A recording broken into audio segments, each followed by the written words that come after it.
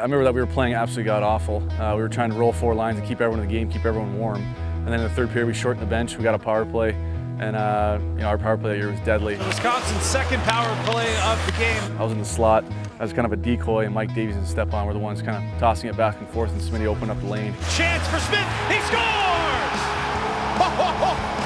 Brendan Smith with the power play goal, and Wisconsin is tied in at 2. I remember turning around, going to celebrate, and Smitty's got the Heisman pose.